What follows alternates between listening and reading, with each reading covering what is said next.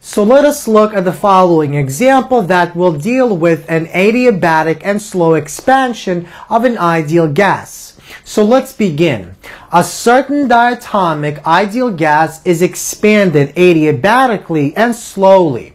Initially, 1 mole of ideal gas is at a pressure of 101,300 newtons per meter squared and a temperature of 25 degrees Celsius.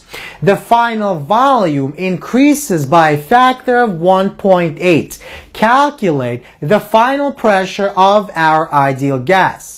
So in step 1, we essentially have to realize what equation we have to use. So because we're dealing with a slow and adiabatic expansion of an ideal gas, and because we want to calculate the final pressure, we could use the following equation. The product of the pressure and the volume, where the volume is raised to the power of Cp divided by Cv, is always equal to the same constant.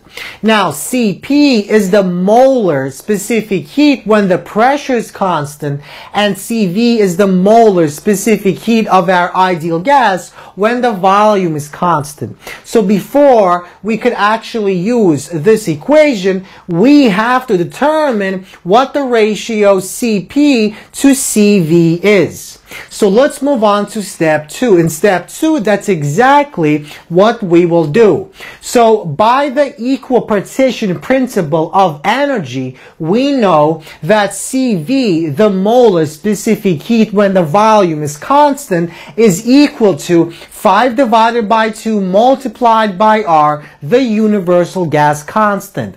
Now, from the lecture on molar specific heat, we saw that the relationship between Cp and Cv and R was given by the following equation. So Cp is equal to the sum of R and Cv. So now let's actually determine what this ratio is. So we want to find what Cp divided by Cv is. So Cp divided by Cv is equal to, where Cp is equal to Cv plus R. That's exactly what we write here. So Cv plus R divided by Cv. Now, from the equal partition principle of energy, we know that Cv is equal to 5 divided by 2 multiplied by R. So we substitute that into Cv. So we have 5 divided by 2 multiplied by R plus R divided by 5 divided by 2 multiplied by R. Now, this R is the same thing as 2 divided by 2 multiplied by R. So the top becomes 7 divided by 2 multiplied by R, and the bottom remains at 5 divided by 2 times R. The R's will cancel, the 2's will cancel, and we're left with 7 divided by 5. So, notice the reason that Cv is equal to 5 divided by 2 times R and not 3 divided by 2 multiplied by R is because we're dealing with a diatomic ideal gas and not a monatomic ideal gas. So Cv is equal to 5 divided by 2 multiplied by R. So the ratio Cp divided by Cv for a diatomic ideal gas is equal to 7 divided by 5. So now we're ready to use this equation to solve for our final pressure.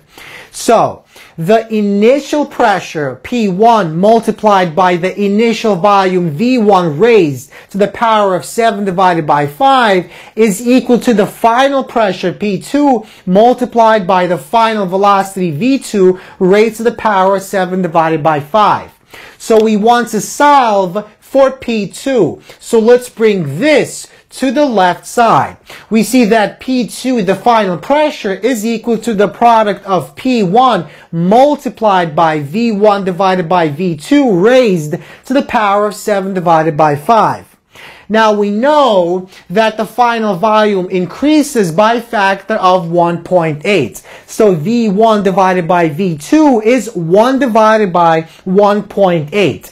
And we know P1 is simply 101,700 newtons per meter squared. So we see that P2 is equal to this multiplied by the ratio of 1 divided by 1.8 raised to the power of 7 divided by 5. And that gives us approximately 44,486 newtons per meter squared is the final pressure in our adiabatic and slow expansion of a diatomic ideal gas.